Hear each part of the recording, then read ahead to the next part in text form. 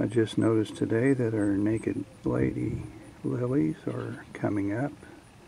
They're always a pleasant surprise because the foliage dies back in the spring. You kind of forget about them.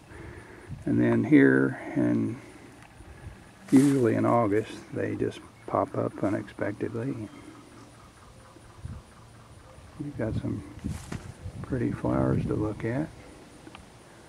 Here's one that's a couple of them that's starting to open.